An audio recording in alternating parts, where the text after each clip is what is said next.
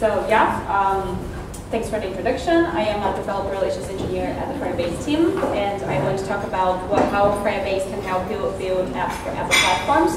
And this is my Twitter if you want to follow me and talk about like any of the things that I'm going to cover today, or honestly anything iOS or any Firebase product related.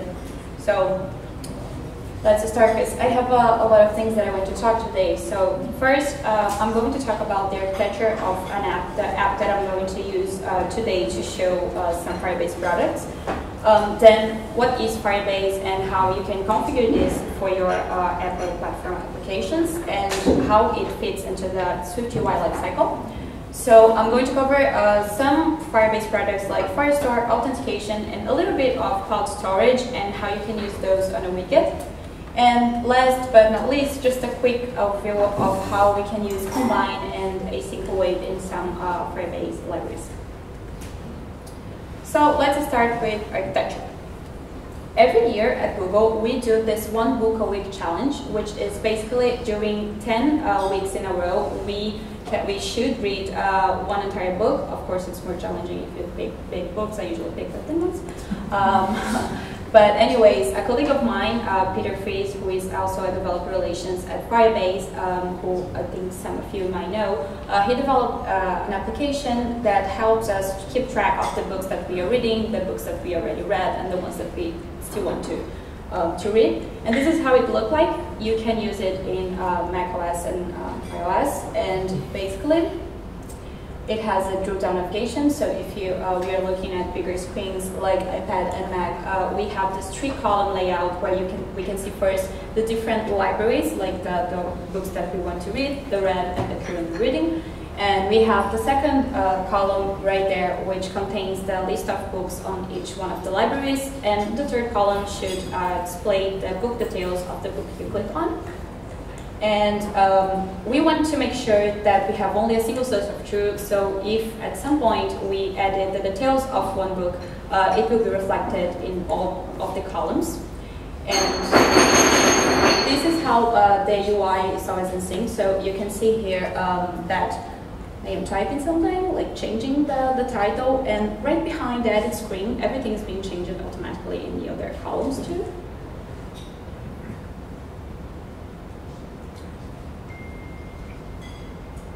So one more time, if we open the book and change it again, you can see it changing on the background.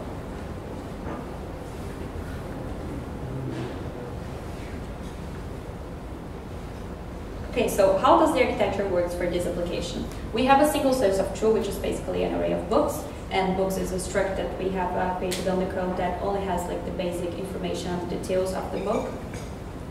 Then we have the bookshelf view, which is where we keep the list of books. We have the book row view, which is every single book in the list. Then if we click on that, we have the book details view. And then the last thing that you can do is click on the edit button and show the book edit view, which is where you would change the title. So the first challenge that we have is this needs to be a binding in order for us to have like it in all columns and being updated as soon as you change it. But this is not a list of bindings. This is just a usual array. So the solution for that is to make it a bindable. So we just add a $. It seems to be a little simple. It is actually a little simple, but it's very powerful. And this is just a small example of how you can deal with SwiftUI list bindings. But Peter, the person who created this app, has this personal blog. And well, the link's kind of hidden by the screen, but the QR code should work if you want to check that article. It deep dives on what I show it right now, because I just show like just scratching the surface of what we can do with list bindings. So the challenge here is, what if now I don't want it to be automatically updated? Because as a user, it's not very good user experience, right? Because like I have the edit screen, and then I'm editing the book, and then I'm just like, nah, I just decided that I don't want to do this anymore. But then I cancel it, and then all the other screens are already updated. So how would we do that? So the solution that Peter decided to use here is, so we have the binding of the book in the edit view, but In the init block, we're going to create a view model and pass the wrapped value of the book inside. And then all the changes that the view model does is going to be in this wrapped value. And then this is the value that we're going to use in the text field. That's the text field that you are adding to the title. And we are only going to commit the change to the book binding once the user clicks on the button to save, and we call this function right here. So this is what happens if we use this new architecture. So you can see I'm adding a lot of question marks, but nothing changes in the other two columns. But then once I commit to this change, it actually changes. And now an example of adding stuff that I actually don't want to be reflected. And then I cancel and nothing happens on the other screens. And this is how the view model will look like. So on the init block, we are going to get the book that was passed from the other screen, and we are going to assign to the published book. And we can also operate some extra validation, like in this case, I'm just validating the ISBN of the book. And here is Peter channel on YouTube, where he has a series of building SwiftUI components, and he also deep dives on many more things than what I just covered right now. Okay, that covers the architecture for this application. So Firebase. Before I jump into Firebase, how many of you already know or have used Firebase at some point? Nice. That's why that always surprises me. Okay, so Firebase, for those of you who still haven't tried it, is basically many things. But we offer many products for the different parts of developing an application. So when you are building your application, you are probably going to need help in some steps. Like, for example, you want to add authentication, but you don't want to build the whole backend to do the authentication. Same thing for a database or storing things in the cloud, like large files. Then Firebase has some products, those products right there, that help you do that. Then after you build your app and you release it, you want to keep track of how it is being used by the users. So if there's any errors happening, if there are screens being frozen, all this kind of performance problems, you want to be aware of that in order to keep your app quality. So these are the products that Firebase offers to help you with that. And at least once you release your app and you are sure that that it has quality, the quality that you want it to, you are ready to engage your users. So you want to keep the current users engaged, but you also want to grow it and find another users. So this is the products that Firebase offers to help you with that. And if you go to the Firebase console, this is what the dashboard will look like once you log in. You can view all your current projects, or you can create new Firebase projects. So before I jump into how to configure a Firebase project for Apple platforms, I want to talk about what a project is. So a project is the place where you will configure all the Firebase services for the applications that you want. So for example, let's say you have an application that runs on both iOS, Android, and web. So inside of that project, everything that you configure, the databases, the authentications, the remote configurations, everything is going to be applied to all apps registered under that project. So if your apps need the same user base, database, this kind of stuff, you should put them inside the same project. And the project that we created was Bookshelf, and inside of it, we are going to register your iOS app. So the only mandatory information that you need in order to register an iOS app under a Firebase project is the iOS bundle ID.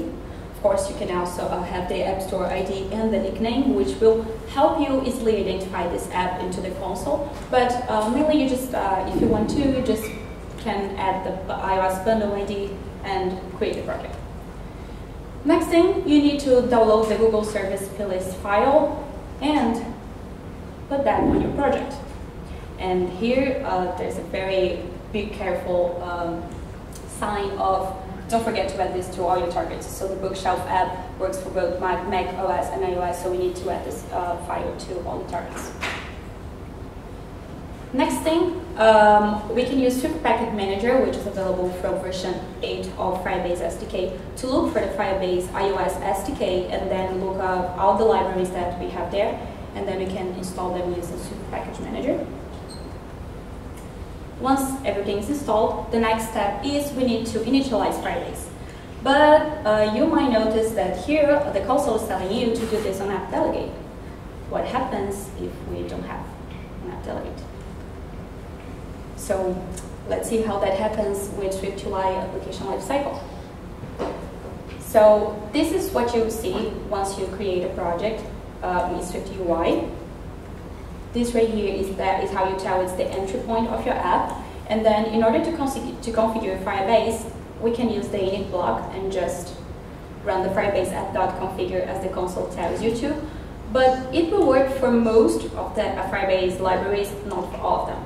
Like Firebase Cloud Messaging, who sends push messages to your app, requires app delegate in order to work. So how do we do that? We can have a UI application delegate adapter, and basically we are going to create an app delegate, initialize Firebase. Now it's just how we see on the console, and then we're going to use this UI application delegate adapter inside our bookshelf app to initialize it. Yet another block. So here's the ultimate guide to the SwiftUI application lifecycle, also written by Peter, and it's a very nice one that deep dives into it. Okay, now we are all set to actually start using Firebase products. So the first product that I would like to talk about is Firestore. So Firestore is our solution to store information in the cloud. And you might be wondering, why would I want to store my information, like users' information in the cloud? So first reason why you might want to do that is that so that the user is able to share whatever they want to share with other people, with other accounts, and also with other devices. So it might be their own account in other devices. So let's say we are using the bookshelf application, we're just, I don't know, maybe going to work using the underground. Sorry, from London, I'm not sure. But I finished reading a book, and then I mark it as complete. Like I change it from the currently reading to the read library on my cell phone, and then when I get to work, I want to open my Mac and I want to see it updated there, right? So storing things in the cloud is the easiest way to like both share this with other users or with your account that you're using in other devices. Wow, that's bright. Okay. So Firebase offers a lot of features. One of the features is effortless syncing. So what happens is you can configure your application to listen to any of the Firebase collections, and as soon as the documents change it in any of the collection that you are listening to, you are going to get this update instantly. So it's very easy to sync between all the devices.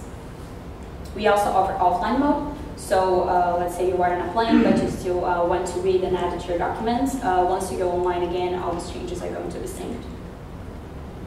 And if you don't feel like setting up listeners, we have one-time patches, so you can just send a query to Firestore who has exactly what you want. Like I want this document, passing this document ID, and you do a one-time patch, and you get these documents.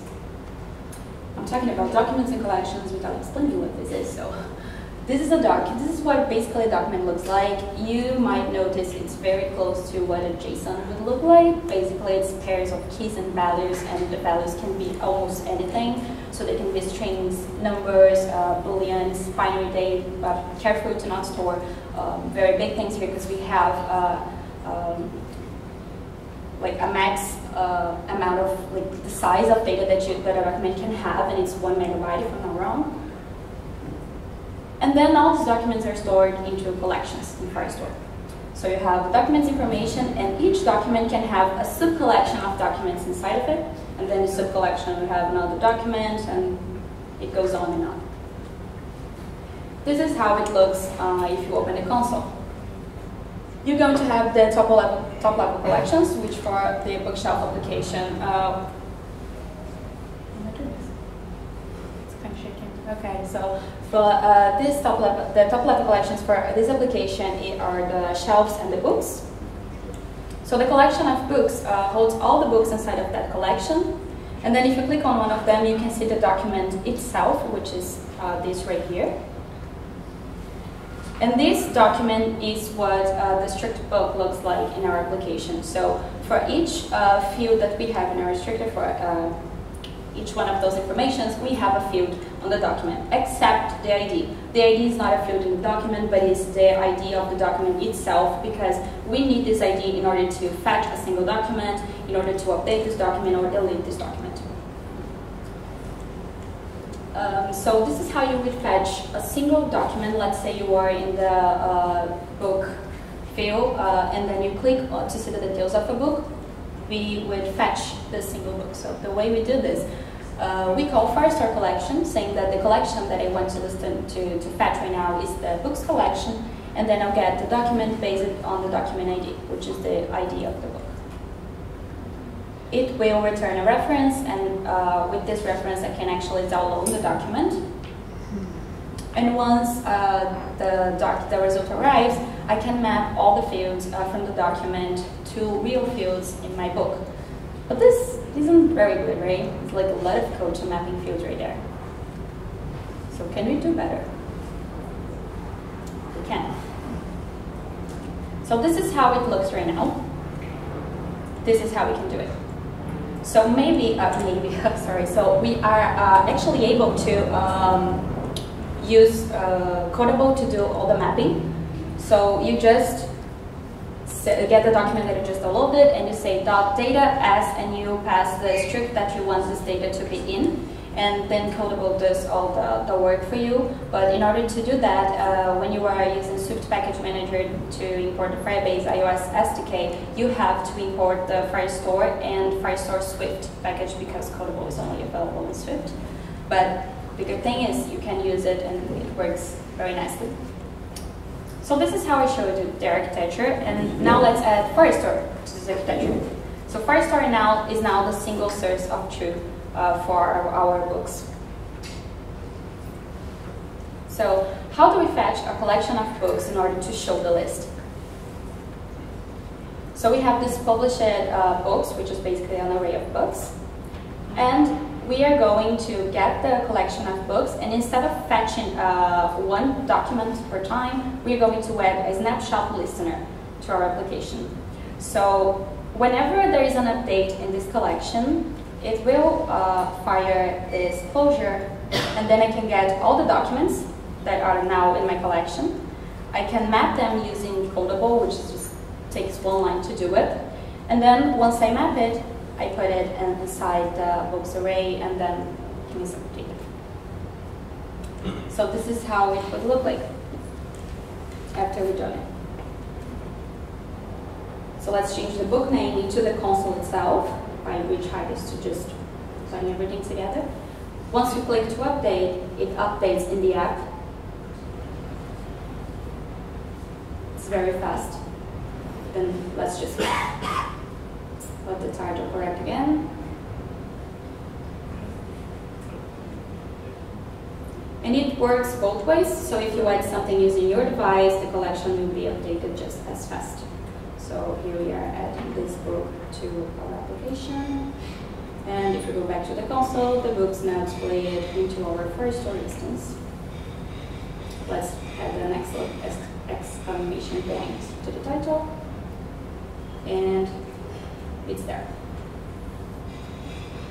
So the book's struct has very simple information, basically strings, but there are all type of data that you can store into a Firebase Firestore document, and well, in order to learn how to do this mapping of different types of data, Peter did this article. It's a big one. It is 11 minutes read, but it contains how you would map like different types of data using Codable, and it's about to become an official part of the official documentation. But while it's not there, if you're curious about knowing how to map for every type of data, this article helps you do that.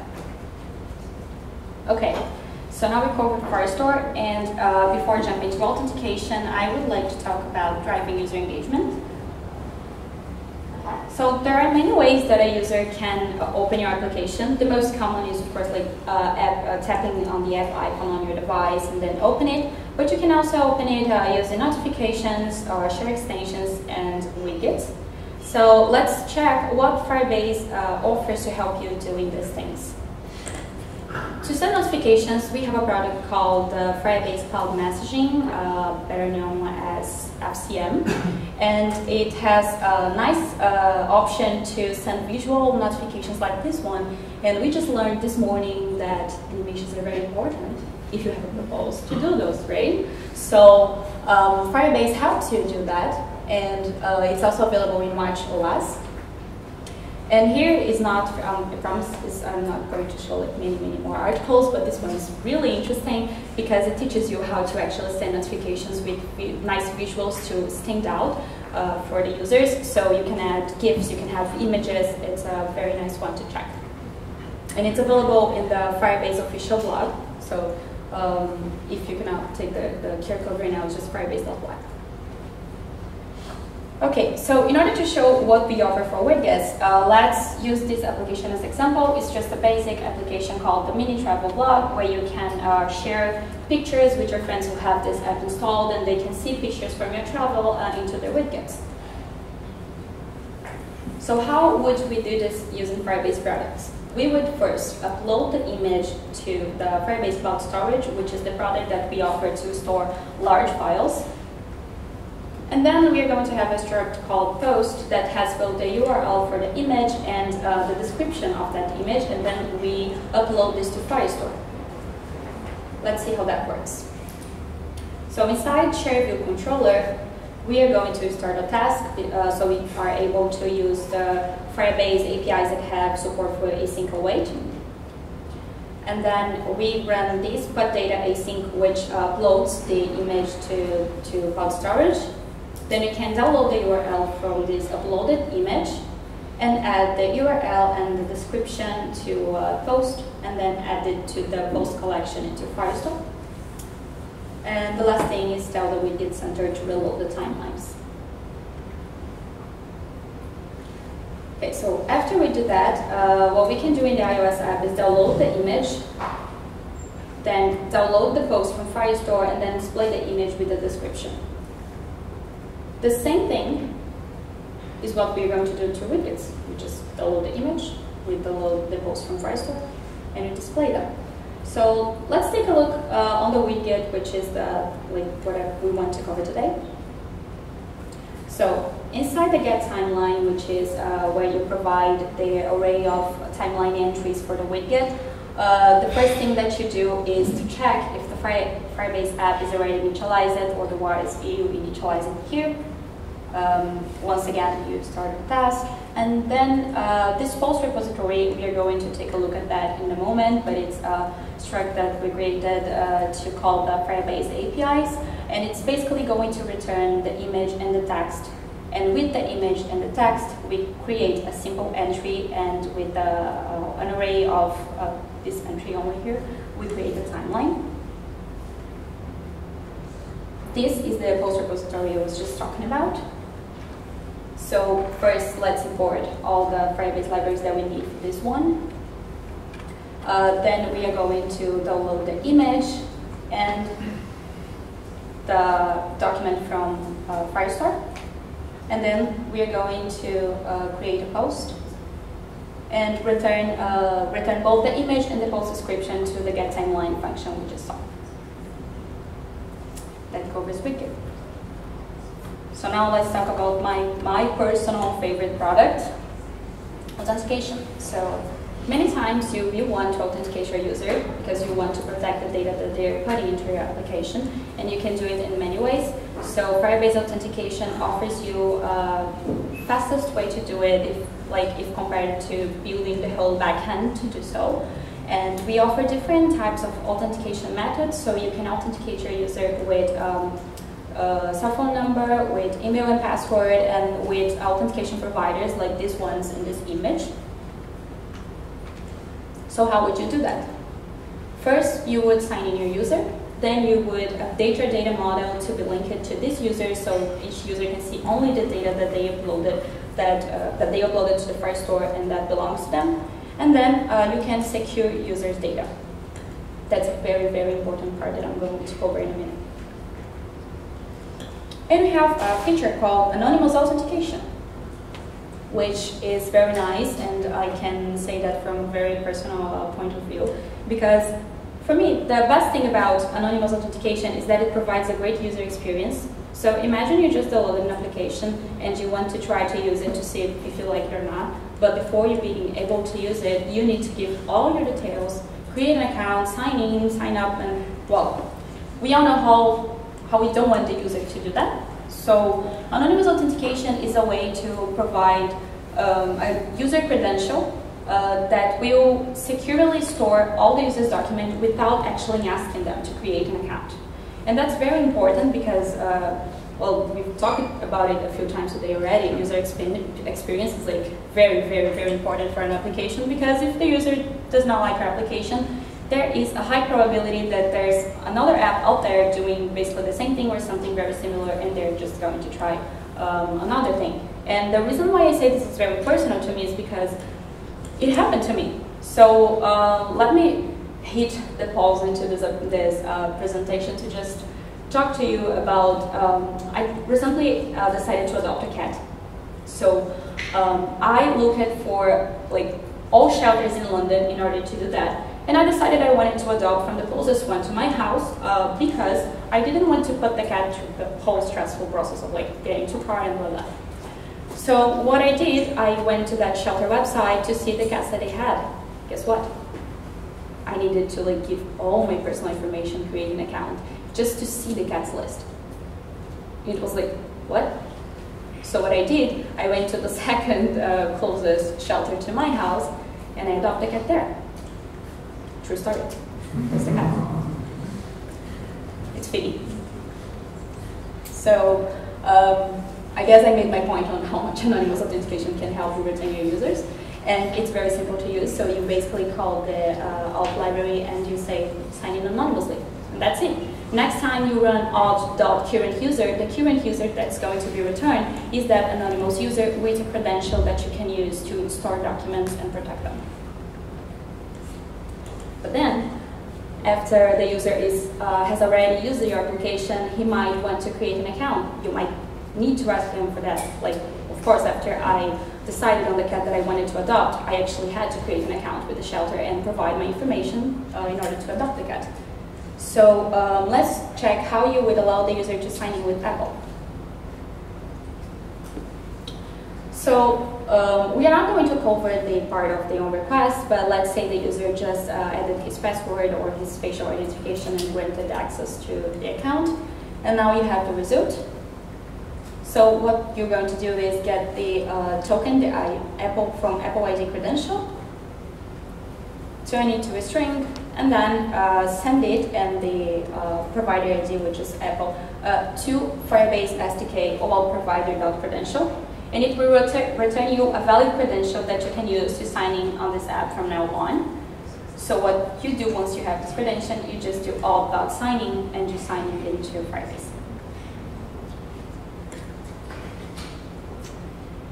Okay, so now we need to update our model to make each one of these loops right here to belong to one specific user. Because right now, until now, we didn't have anything to identify. But now we do. We have the user ID because the user just signed in. So what we do is, instead of calling DB collection dot snapshot listener, before adding the snapshot listener, we are going to add this where field, and we are going to say user ID is equal to that book user ID, that document user ID. And this way we are just going to listen to changes on documents that belong to that user. And now the most important part that I wanted to cover about authentication in Firestore, the security rules. So security rules is something that you have when you go into your Firebase project and open your Firestore or cloud storage, and you can edit this rule to make sure that only the right person, the right people will have access to your data. So this is just an example of how you could write these security rules for this application. So we are allowing any user with a valid credential to create books in there. But in order to read, update, and delete, it's not enough to only have signed it in. You have to also have your user ID needs to be the same as the document you were trying to either update, read, or delete. And once you publish the secure rules, so it's not something that you call on Xcode, you do that in the console itself, and then you click publish, and once you click publish, all the Firebase, all the calls to the Firestore API will conform to these rules. Okay, now we covered almost everything. Just want to give a quick glance of how we can use combine and async await on the APIs that I just talked about today. So, combine. Here we have the signing anonymously method that you were checking before, and this might be new because most of the Firebase APIs has asynchronous methods, so the result won't arrive right after. Like, we are not sure when exactly it's going to arrive, so this line here might be new, and it's not a very good thing to do. So the solution to that would be having a callback and then waiting once this result arrives. We can operate on it. And we can do even better with combine. So we sign in anonymously, and then we use combine to assign this to a published user. And combine was added, the support for combine was added in Firebase 8.9.0, so if you happen to be using Firebase and you still don't have access to that, make sure to update to the latest version, because we're constantly updating the SDKs based on the developer's needs. And async await.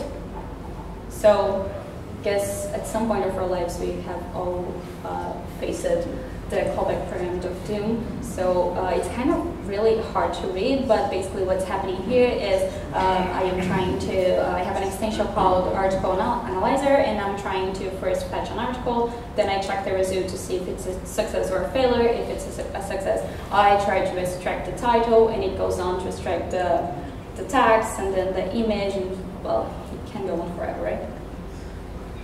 So the solution to make it better would be using async await, because that's how you would do it using async await. You just use the syntax, which is try await, and then you call the fetch article, and you are going to have this result into the HTML text, and you can use HTML text in the next calls. So what I like about it is that it makes you write asynchronous code in kind of a synchronous way, meaning that it's easy to read.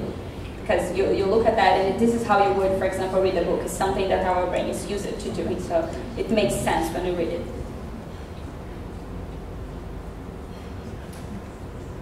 So same method, signing in anonymously. We can have the callback, which works, it's fine, but we can also do it with async await, which would look something like this.